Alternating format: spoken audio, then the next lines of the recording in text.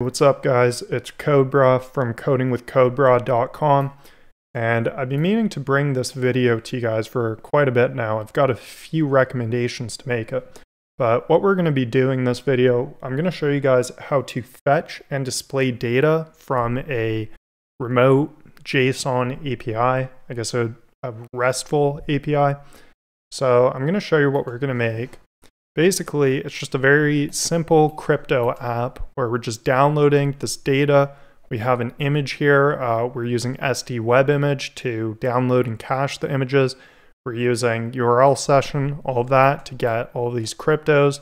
And you can click into it. It just shows you some very basic data. I've made it so it's in a scroll view. This is just like maybe you'd have a description that'd be a bit longer, but I didn't want to pull that. So we also have a search bar up here so we can search Bitcoin. There's multiple different Bitcoins apparently.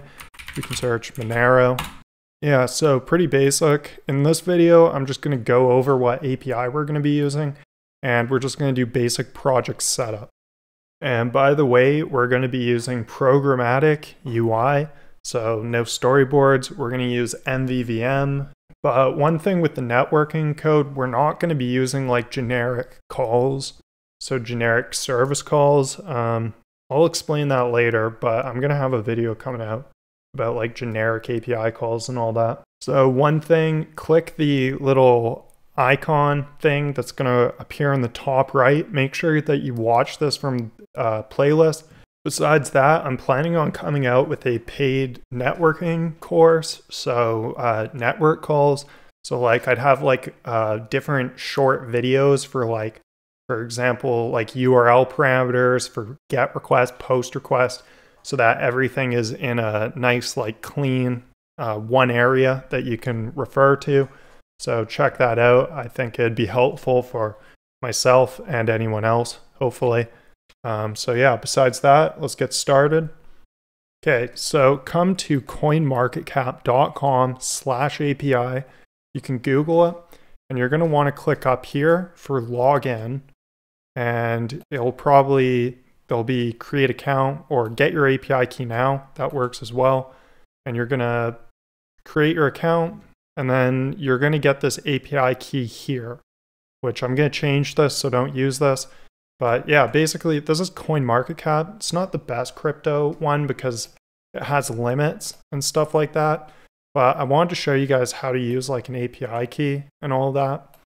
So yeah, so you can make 333 calls per day, but that's a soft limit, and you can make 10,000 per month. So basically you can make more than 300 a day, but if you go over 10,000 a month, it'll cut you off. So come to this website and make your API key, and I'll go over the rest of the documentation after. So we're going to create a new Xcode project. So let me pull this up. Okay, so iOS app. We're just going to call this iCrypt Pro. Make it a cool name. We're going to use storyboard language Swift. We don't need tests or core data. So next, we're going to change deployment version to 13.0. We're going to go into info. We're going to delete right here where it says main storyboard file base name. The value is main. Delete that. Open up this application scene manifest. What we're doing is we're making it so we don't use storyboards. We're going to delete this one that says storyboard name main. Delete that. Go under project, click on your project here, and change this iOS deployment target to 13.0. We're going to set, up here, we're going to set our simulator. So I'm going to go iPhone 11, 13.0. We're going to go into scene delegate, and we're going to delete this code here in this first function. And I have autocomplete, so check out my code snippets video.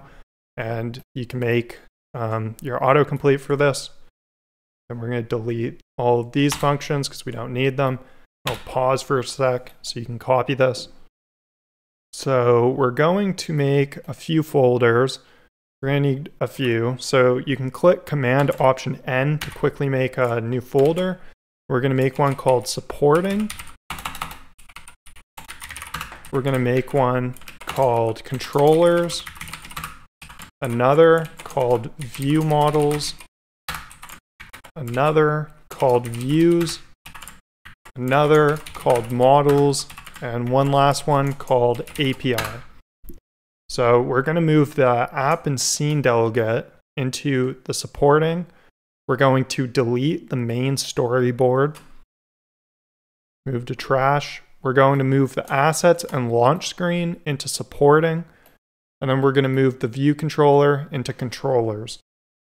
So now we're going to go into our view controller, and we're going to, in the view did load, we're going to say self.view.background color equals .system blue.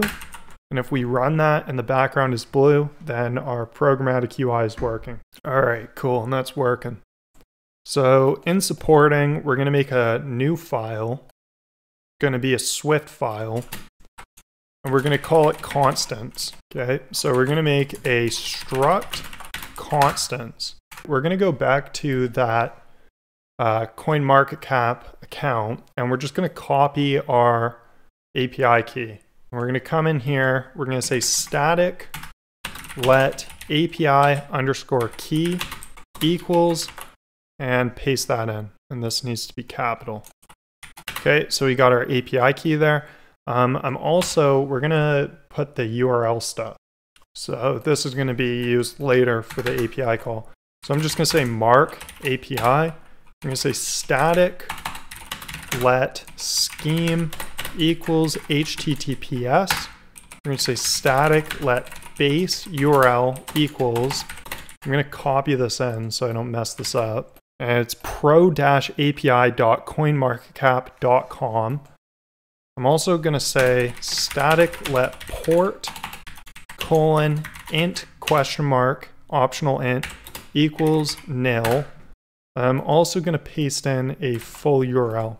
We're not going to use the port or full URL here, but usually I'll use URL components instead of just like a straight string, so you construct the URL.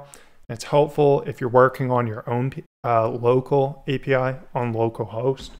So besides that, that's all we need to do for now. So I'm just going to go over the API documentation quickly. So if you come back to this CoinMarketCap/API, you can click on API documentation. And you can read through all of this. Hopefully, if you're using a different API in the future, they have good documentation like this one does. But I'm going to try to go through like a high-level overview of how you would read documentation. I mean, this is pretty good. It's pretty self-explanatory, but you have like authentication here. So you probably want to read the quick start guide. This is just talking about your keys and stuff like that, creating an account. But you have using your key, and as you can see here, preferred method via custom header. So x-cmc, so they have their own custom header name. And I'll go over HTTP headers in a little bit, but it's basically just what you send with your post or GET request. So you have like a header like content type application JSON, which would be what I think it's what you'd prefer to return or send or whatever. You have your API key, and there's different ways of authenticating with APIs. Depends. Sometimes you'll have like a bearer token, which is I forget what they call it, JSON web token. But anyways, so you just read through these. Now you have different endpoints, and these endpoints are what you hit to get different data.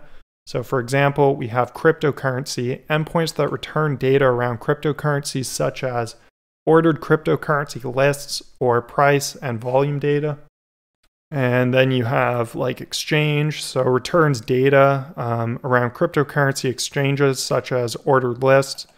So depending if you're using a different API, you just have to look at this and figure out what you want. We want the cryptocurrency, and then here we have even different endpoints for the cryptocurrency. So for example, you have map, which is kind of like a map or a list of all the cryptocurrencies that they have on the CoinMarketCap API. We're going to skip all that, and the one that we want, let me get back there, is V1 cryptocurrency listing /latest. So this one's going to give us all the data that we really need. So as you can see, it'll return like an ID, a name, the rank, the coin market cap rank, and pricing data. So under here, under quote, you have all this different data, and we'll go more into this later. But yeah, so you can just read things. So you can sort against different things. So we're going to be sorting by market cap, which is just basically the crypto with the most money invested in it, I believe. And you can sort by name, so A to Z, symbol, date added, and different things. So one other thing to note here is you have parameters. So this is where you would, where do we got the sort options? So down here you have sort. So these are different parameters that you would send with your API request for like how to sort it, for what different info you want. So down here, AUX, not sure what that stands for, but it has different things like, so do you want the coin market cap rank, the date added, the total supply, quote, and stuff like that. So I'll pull open Postman here. Now Postman's an application that you can use to test out APIs. So if you look here, we can just send, instead of coding up everything, we can just use Postman. So I would highly recommend downloading this. And as you can see here, we have a GET request to this. This is actually the map endpoint. But as you can see here, we have our parameters. So hopefully you can see this. And I made it bigger. But as you can see here, so we have, this is the base URL. Well, this is the base URL right here. And then you have the path. So yeah, that's what we call this, the path. So V1 cryptocurrency map. And that's what these different endpoints are. So for example, here, you'll have this. So this is an endpoint. And then after this little question mark, as you can see, we have sort equals CMC rank. So that's a parameter. So you'll see after the question mark in a URL, that's the parameter. And this is just like different settings that you want, how you want to sort and other things, your data. Then as you can see here, we also have an @ sign. So this is going to be another query parameter. And we have limit equals 150. So hopefully you kind of understand what that's doing. But we'll get more into it later. So if we send this, the data that we're going to get back, as you can see here, is in this format. And this format is called JSON. So it's like JavaScript, something notation. But it's kind of like a standardized data format that we can use in all different kinds of languages. It's basically just like a structure of fetching data. So as you can see here, so this is status. So this is going to give us information about that our API call worked.